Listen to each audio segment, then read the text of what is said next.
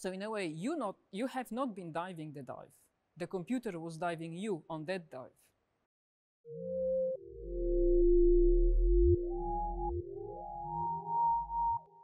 You might have heard that GUE divers are not allowed to use dive computers. You might have heard maybe some GUE divers boasting, telling that give me time and depth and I can plan and execute any dive without a dive computer, regardless whether it's 20 meters or 120 meters.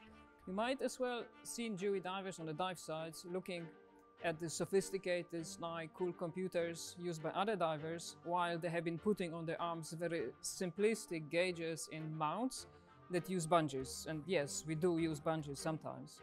So I would like to welcome you to next episode of our Versus Monday, where today I will be talking about GUE versus dive computers.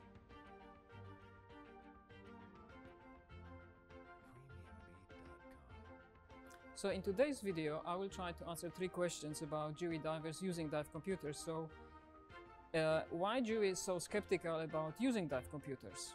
Or are we still so skeptical about using dive computers? The second question would be, are GUE divers actually allowed to use dive computers, or we are only able to use or allowed to use dive gauges, so a very simplified units? And the last question that I would answer is there any secret trick, or is there any secret knowledge that GUE divers have to plan those sophisticated dives using a very simplistic device? And as a end credit bonus, I would say, I will discuss why GUE divers would have their gauges, or maybe they would have their computers on the right hands. And is it something that is important, and is it something that is standardized, and why? The first question I wanted to answer is why GUE is, or maybe was, so skeptical about using dive computers. So historically, GUE really indeed has a very long history of skepticism towards dive computers. And this was mainly related to the fact that in the beginning, the dive computers have not been so reliable, that the software that they used didn't really allow us as GUE divers to produce dive profiles that would be useful and beneficial for us as a group of divers that are making sometimes unconventional dives in unconventional sites.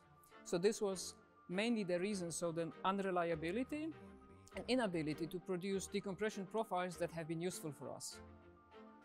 When the modern computers arrived at the market, they brought with them a sort of a revolution, I can say, because suddenly a diver could have a device that tells him a lot of details, and for some divers quite complex details. So they had this no decompression limit, this, I think everybody knows, this 99 counting down to 0 type of feature that they had. So this no decompression limit that they showed, they had the ceiling that they could not exceed, they had time to the surface.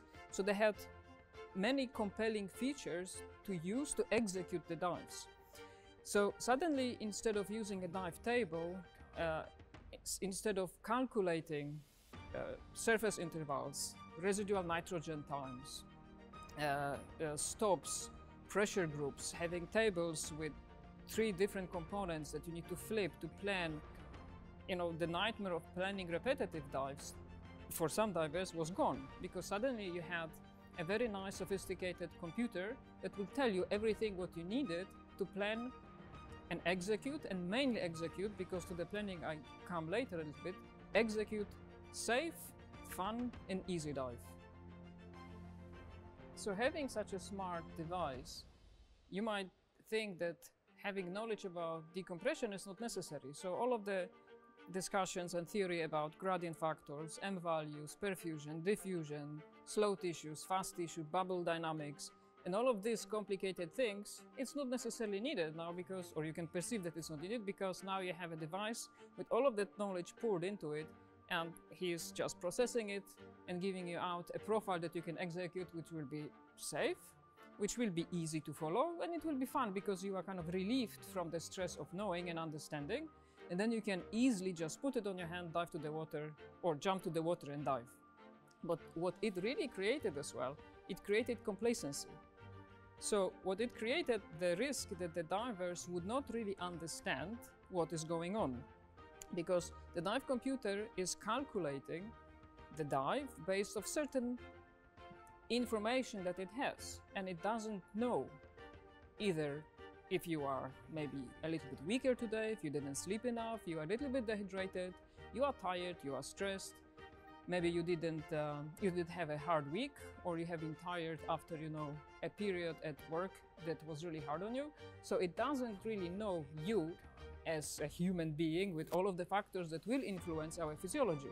And as we know, this is important factor in predicting how your decompression should be looking like. Additionally to that, from my perspective, a dive computer tells you where you are now at this particular moment. So it analyzes your past, so the dive that you have done, and it gives you an information about what to do now.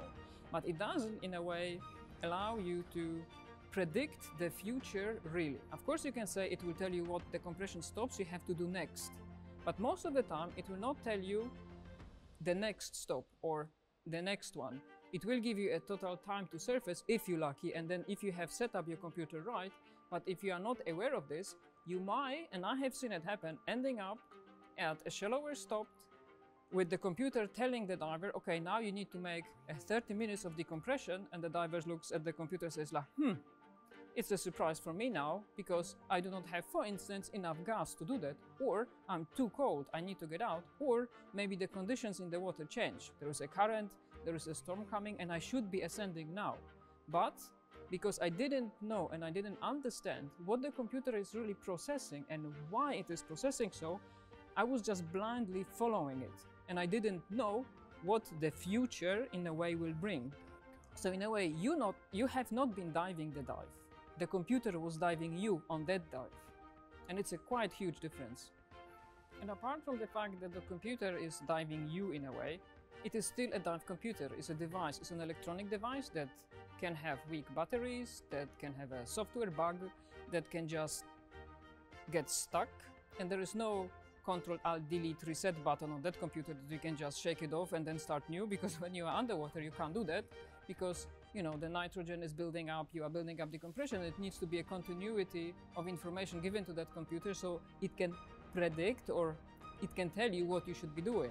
So with this explanation, I hope that I explained why GUE is so skeptical about using dive computers. So first of all, historically they have been unreliable, and secondly, which is most importantly, because how easy they are to use and how convenient they are, it creates complacency, meaning that the divers become a little bit lazy and they do not really understand what they are doing, and then through that they are bringing themselves into the dangerous zone when computers tells them something and they have, okay, I have no resources to do it and I need to force myself to ascend and potentially put myself into a certain risk. Let's go now to the second question. So are GUE divers allowed only to use gauges, so a very simple dive devices that tell the exposure, meaning time and depth? So indeed, GUE divers very often would prefer to use a dive gauge, which is a very simplistic device. And with this information that device is giving, so exposure, and using a certain strategy that we call a ratio decode, they can actually plan very complicated and sophisticated dives. But as with everything, it's not the complete truth, and we all know that basing decisions on partial information is not really correct, and it sometimes might be even unsafe. So to answer the questions, are GUE divers using simplified gauges to plan their sometimes very complex dives? The answer is definitely yes. But the second thing is, are GUE divers allowed to use dive computers, even though super sophisticated computers, and are they actually using them? The answer is yes, they are. And one of the reasons for GUE divers to use these new, nice, sophisticated computers is nowadays they do generate dive profiles that are really very similar to the GUE protocols in regards of defining their decompression. But most importantly, the reason why we use either it's a gauge or a dive computer, and even a computer in a computer mode, so in the sophisticated, very nice mode, is that instead of basing our decisions on this dive computer, we are using something that we always have, that is integral, it's always working, and it's loaded with information that we have, and we can load more and more information to it, and based on it we can make an informed decision, and it's our brains. We always take it with us.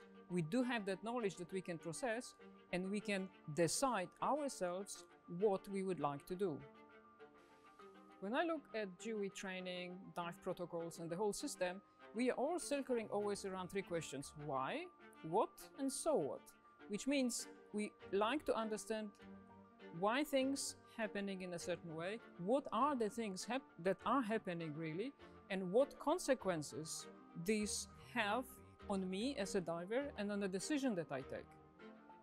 And now you might even hear that GUE divers are making aggressive dives, which doesn't mean that we are cutting decompression short or we are doing something actually bad for us, because we do want to make the dive safe, fun and enjoyable, but we are really conservative in our approach.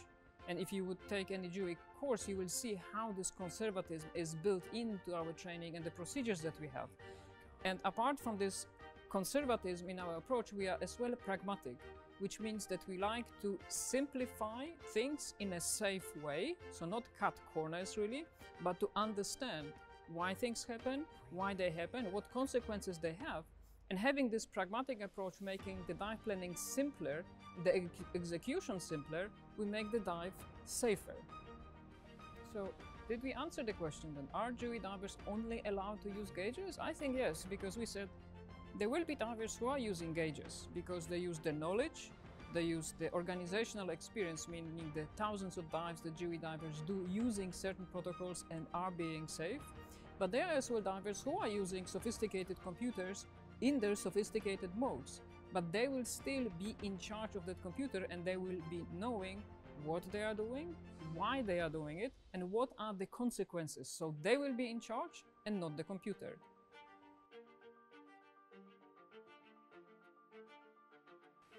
So let's talk about now the third question that I asked in the beginning of my video. So is there any secret trick? Is there any secret knowledge that GUE divers have or use if they are diving these simple gauges, or how do they plan their dives, not having these sophisticated computers in a way, and using only time and depth as the reference? Because this is how it's perceived. The GUE diver just rocks up on a dive site, you tell him the depth and time, and he just goes because he knows how to dive it. I mean, it's not really that precise. We don't pull it, we didn't pull it out from our pockets somehow based, on wishful thinking. So all of these protocols and procedures that we have developed are based on science, on the decompression theory, on decompression algorithms that have been developed through the, almost we can say, centuries now. And when we are planning the dives and if we are creating those protocols, we are using a software called DecoPlanner that has both Billman and VPN algorithms in it. So we are using those tools to analyze a dive, to see if there are any tendencies and trends. And we will take those trends, those potentially ratios, and we will create a very simplified, very pragmatic, so easy to remember and easy to execute dive plan. And this is how we will start. We will not start by using a famous or some tricky or secret ratio that exists. We will analyze what we want to do, we will create a plan, we will calculate the gas that it needed, we will establish contingencies for this dive, so all of the emergency procedures, what if and what can possibly go wrong, and then we find the answers for those, evaluate risks, and then we go diving. And now you can think, okay, it is sounding quite complex. Do I have to do before every dive now to analyze, to use the software, to find trends and tendencies? What is really very good with GUE is the standardization aspect of us, because the amount of divers that are trained in standardized way, the amount of divers that are doing the standardized dives planned in a very similar way, allowed us to create certain protocols, simplified profiles that are applicable to certain types of dives using certain types of gases. So we are talking here about standardization, and it's an organizational knowledge in a way, because it's not only me making my dives or my teammates making my dives, it's thousands of divers doing thousands of dives every year. So we have this organizational knowledge that would allow us to create those simplified, seems like, rules but they are really based on facts and on how we analyze them, and we validate them by doing those dives in this certain way. And that's the strength of the standardization. So in fact, there is no secret trick. It's this standardization approach or standardized approach that we have to certain things that allows us to have those. And all of this would allow a GUE diver to plan a dive and execute the dive, but which is really very important and sometimes it's missed. He will as well understand how safely he can modify that plan underwater to make the dive that he wants. So now, this famous statement, plan your dive, dive your plan, I would change plan the dive and dive the dive that you want to have. Because sometimes you will encounter environments or you will encounter situations that you would like to adapt and change. And having the knowledge and ability and understanding on what's going on, and not only relying on your computer, will allow you to do it. So, no secret mysteries. It's all based on knowledge and understanding, using the computer in a way that is a backup, that is an additional tool. It's a verification tool if you're still thinking in a correct way. And plus to this, you will have your teammates that will have the same understanding, the same knowledge and the same procedures to help you out as a team to execute the dive that you really wanted to do. So now you might think like, wow, it's so complicated now because I need to have the knowledge of decompression theory and how to plan and build my own ratios and so on. But in the end, if you understand what you are doing and why you are doing it, your dive will be really much more relaxed, it will be more fun, you will be less stressed, and you will actually do what you want to do during the dive because you have planned it properly and you understand what's going on. And sometimes, you know, the saying that ignorance is bliss, it's not in that circumstances. You really need to understand what's going on. And if you have done all your preparation correctly, this dive computer, the sophisticated thing that you have, will assist you in your dive, but it will not guide you through that dive. So I hope that with that video I answer all these questions, these myth questions that you had potentially about GUE divers. So we do use dive computers. We are allowed to do that, but we are indeed planning our dives and not just pulling out, you know, a secret weapon from our pockets and then just playing heroes and being invincible to the decompression. We are aware, we are trying to build the awareness on what we are doing, why we are doing it, and making correct decisions. So I hope you enjoyed that video. Sorry, I forgot one thing. I think I gave you a end of the video credit kind of trick that I wanted to tell you still. So this is the last thing that I still owe you. So the question was, why GUE divers, or is there any reason why GUE divers would wear their computer on the right hand? Because it's, and you can always say, yeah, because it's standardized, or yeah, because they will have the light on the left hand, or some other reasons. But in fact, there is a very practical reasons why we would like to have the computer on the right hand. And the reason for that is that all of our control of buoyancy, so the thing that is influencing our depth and the computer or the gauge is telling you what the depth you are at, is kind of used with your left hand. So you can control your buoyancy with the left hand, while at the same time you can look at your computer which is on your right hand. So that's the standardization kind of tip that I can give you if you are considering which hand you should have your computer on, if you decide to use one. So again, thank you very much for listening this time. I hope that you will post some questions and we can start a nice discussion under the video. There are two places that you can find more information about GUE using dive computers. So in our standard operational procedures document, so SOPs, that you can get access to being a member of GUE, you will find the description of how we are implementing dive computers in their dive computer mode. And as well, we did release recently a brochure called Assisted Not Guided, which is a guide for recreational divers, how to use dive computers, or how dive computers are used within GUE. So please go ahead, find them in our store online at GUE.com. For this time, I would like to thank you very much. I hope you enjoyed that short talk. I think it still was. And I hope to see you next time in the next episode on Versus Monday. So thank you very much and see you next time.